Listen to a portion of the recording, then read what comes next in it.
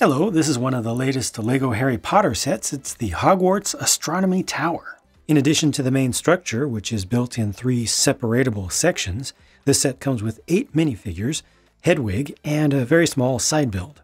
Let me give this a quick spin around so you can get an idea for the shape and overall size of the build, how it's put together. The main tower is open around one side as well as the back. Normally you expect these things just to be open around the back. That has good things about it and bad as well. The center section is open around the back, very easy to get into there, and then you have the small greenhouse off to the side. I really enjoyed putting this section together because, well, it just felt like a good building experience, and I also really like how the colors go together. It has not too much of the sand green, but they don't rely on only the sand green. They also have the olive color used for some of the bits down at the base and a couple up on the roof as well. The tan color for the stickers does not match, the background color does not match the plastic perfectly. But fortunately, this is intended to represent wear, so they actually get away with it. In this case, it doesn't look so bad. And all the foliage in this set is bright green, not regular green, so it has a whole lot of extra pop. This just felt nice to put together and looks good in my opinion. The greenhouse is small, but it has some nice pop to it. They use the dark orange color for this with just some smaller accents or fill-ins of the nougat color, which is the same as what you see used on the wall and some of the other accent colors for bricks and such. Again, with the use of the bright green here, they also have lime green used behind there. This roof is not even properly attached. It's just sat on there. They use a couple of Ninjago dragon hilt elements for decorations there. This lets you get access from the top, but honestly, most access to this for us is just going to be around the back. Now, to make this even easier for you to look at, I'm just going to pull this straight off from one of the connection points. So this is just really easy to get to, really simple. And they just have 4 mandrakes that are potted in there. Each one of these, I am pleased to report, let me just go ahead and throw that out. There we go. See, each one is printed. They are cylinder pieces here, but they look pretty cool. Since I pulled one section apart, let me go ahead and pull another apart again for easier access and just looking at it by itself. And this is the potions classroom, or at least a slice of it, with less than 4 studs of depth that minifigures can really access. The door is nice with the dark brown and the brown inset in it. You got the chandelier above with some candles of different lengths. 2 tables, one on either side with different builds for cauldron and some flasks and potion containers, small seat. It's pretty close to the ground, but that works out pretty well, I think. At least for minifigures that are able to bend their legs, and they use different colors on the 2 sides. Interestingly, that blue one there is actually a print. It's not a new print, but it's a very nice one. I was surprised and happy to see. It looks like a mayfly or some other similar insect. Also to go with this room is a book, and this uses stickers for its decoration. This is an advanced potion making book, and they just don't show you exactly what's inside. The astronomy tower by itself is very narrow and tall. In other words, very tower-like. This has the arched entryway with, again, just a little bit of the sand green and olive green used at the base. Just, little tidbits of change is nice.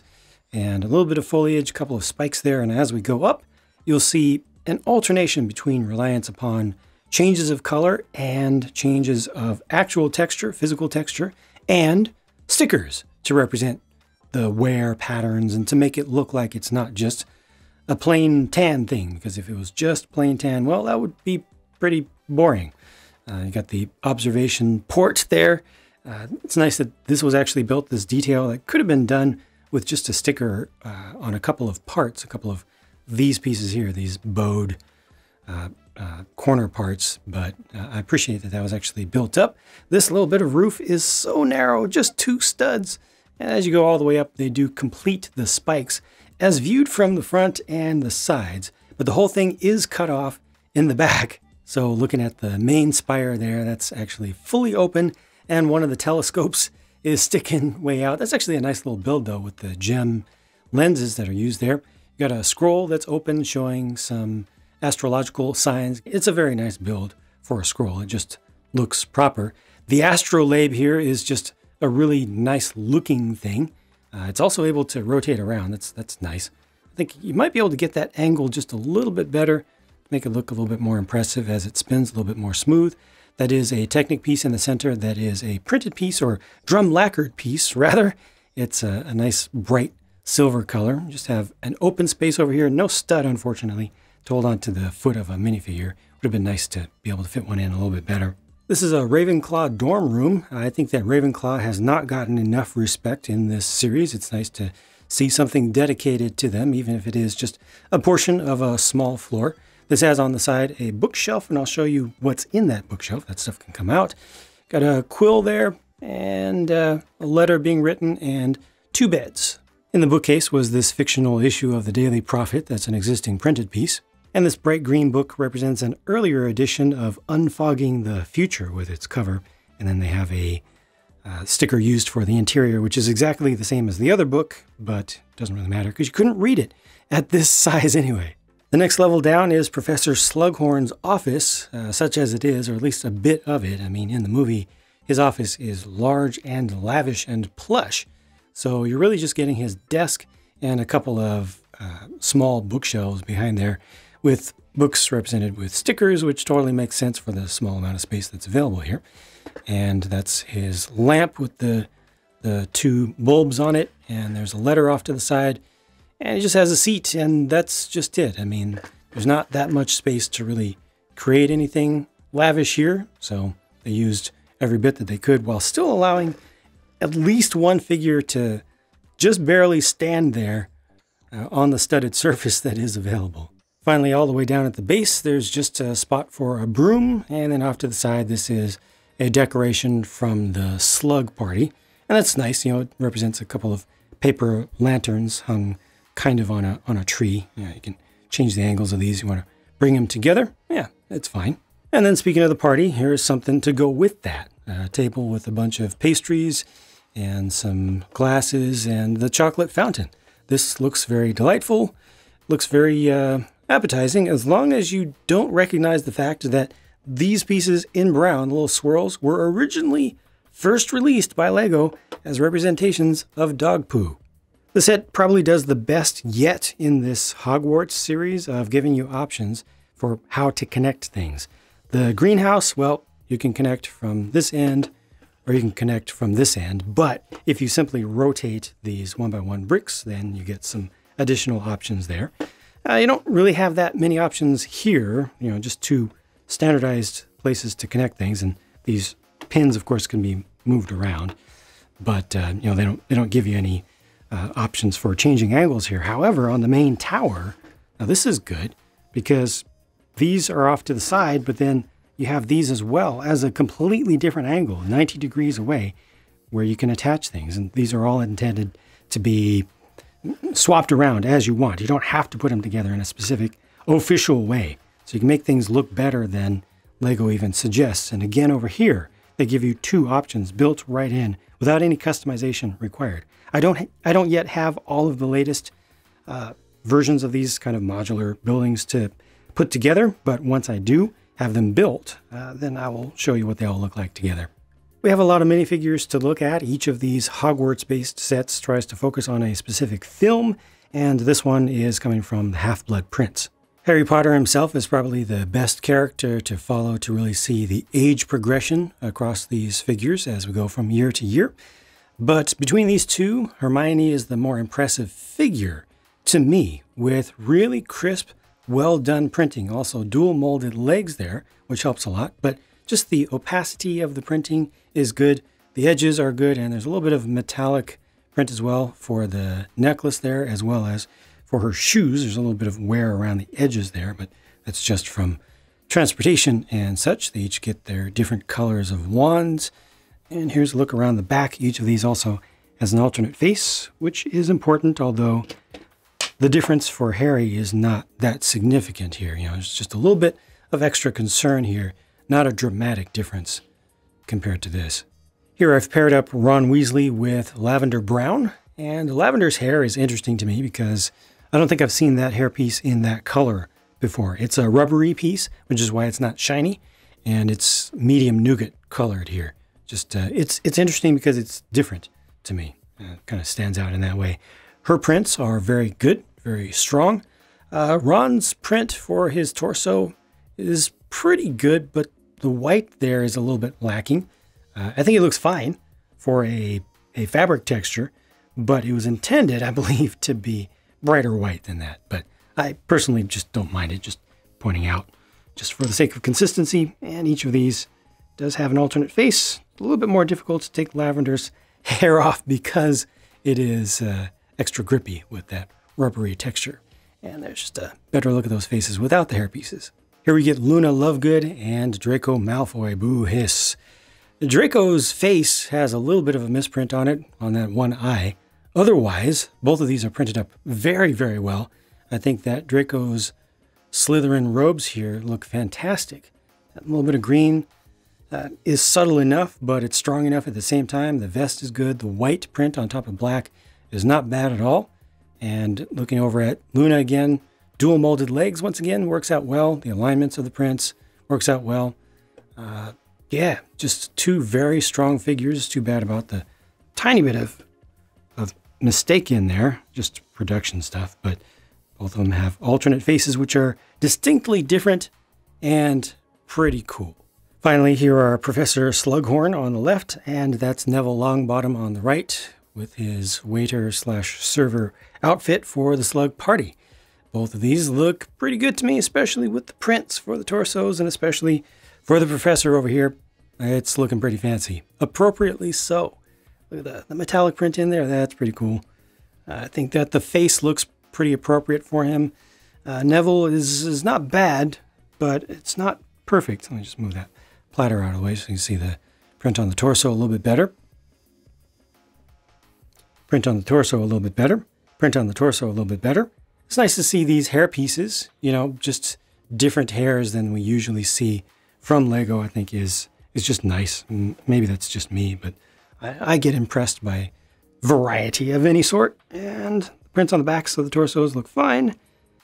The alternate faces are good and different enough and appropriate. Last but not least, here's Hedwig with wings spread. And this is a nice mold. Single piece of plastic, of course, just with a print on it. But it looks pretty nice. I like the shaping. You know, it's fairly complex. It's not too flat the way they did the wings. Some extra compounding in there. And yeah, it just looks nice. And they don't have any sharp edges because of the way that they did it. So yeah, I think it's just generally a good design. And it still perches just fine. Here are the leftover spare parts, and there is plenty of good stuff in there to make the custom builder in me very happy. And looking forward to using some of the variety that's here, because it's stuff that you just don't see that frequently in mold as well as color. And finally, this is the spent sticker sheet, so you can just get an idea of how many stickers are used overall. Most of those are tan-backed ones. Well, I mean, it's all technically white-backed, but most of them are tan in the background to use as little suggestions of texture. So value, anybody? Should we talk about value? Let's talk about value. This set costs $100 US. And it comes with a little less than 1,000 pieces. Might as well round it up. It's close enough. 2,000 pieces. To say that the price to part ratio looks pretty darn good on this. Especially considering the number of minifigs and the fact that there's a fair number of larger pieces included in this and some relatively specialized ones. These window frames are extra large. Got some large plates used for it. This is big. I mean, yeah, I think the value on paper looks pretty good. Personally, when I look at this, just okay, let's forget about being professional about it. Just personal opinion, 100%. I don't quite feel myself, without thinking about it, $100 worth of value here when I first look at this. And because of that, because of this set in particular, I'm really starting to feel like I need to adjust my own personal barometer, my own personal gauge of value, because I do feel like this is a good use. You know, I built this thing up not too long ago. It's still, the build is still very close with me. I do feel like this is a good use of upwards of 1,000 pieces. And it doesn't have a ton of tiny little pieces. It has a fair number of larger pieces. So it stands to reason that I should be concluding that the value here is respectable. So yeah, I think I need to adjust my view a little bit. I should be telling you right now, I believe, with reason, with logic, that the value here is pretty good. But I will still share with you freely that my first impression, just that the spidey sense, is it? What is it? A little bit of just, you know, intuition. Something just tells me I wish it was a little bit cheaper for what it's worth. I know I say that a lot. Yeah, it's because Lego's really expensive. And I do recognize that Lego's really expensive, but even at that, still pieces of plastic. The fact that this is open on the side makes it so much more convenient to get in there, but makes it so much less convenient to display, because this looks pretty good as I rotate it around this way, even though it is cut off completely on the back, and even though this little section here is not very deep. This looks pretty darn good on display. I like the shaping of it, and I like the colors, to be sure. But as you turn it around this way, it looks like the back of a typical Lego set, except with more depth. You know, usually Lego buildings will be maybe 4 studs deep or something like that. But, you know, you get what I mean. It's so open, it's so obvious. So the ideal compromise there would have been to have a flap here that could open up. Probably just going through these 3 layers here at least. I think probably would have been enough. Then people can always customize a little something up here. I'm okay with them not covering all this, but at least down here, I think a flap that opens up would have been nice. Would have added a lot of pieces though, or they would have had to remove detail from other things. It is good that you have that access though. For those small spaces, it is good that you have that access for your fingers to get in there from 2 sides. It's much better than not having that available to be opened or to simply be opened by default. I really like the details. Most of the details here are really good. Yeah, no complaints there. Again, the color scheme, the stickers I think are good. The figures in general I think are good. This is really nice for a small side build. And again, I appreciate the ability to connect things in more than just one way. They really give you a lot of good options there. And I'll be able to show you that, you know, some of the possibilities once I do get the rest of these sets from this release series built up. Overall, I'm very satisfied with this thing.